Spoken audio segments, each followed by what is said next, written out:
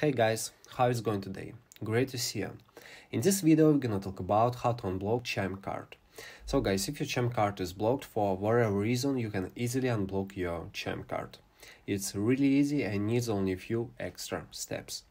Chime services tip can activate and unblock your card. Please email support@chime.com with the subject unblocked transaction and your message will be prioritized.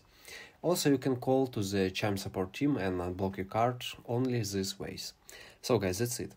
If you have some questions about your Chime card, feel free to write them in the comments. I really appreciate your attention, guys. Thanks for watching and see you in the next videos.